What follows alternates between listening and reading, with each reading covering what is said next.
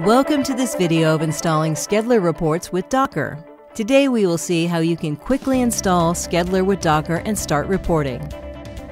Pull the latest version of Skedler Reports from Docker repository. Run the Docker container and configure the bind address and port. Configure reporting.yml file. Add Elasticsearch and Kibana URL. Configure Kibana version. If you use Shield for Kibana or Elasticsearch, configure the username and password.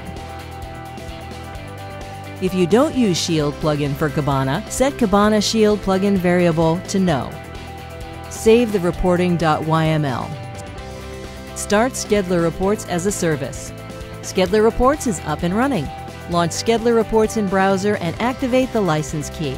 Thank you for watching how to install Skedler Reports with Docker. We invite you to continue with the free training videos to learn more. Visit www.skedler.com.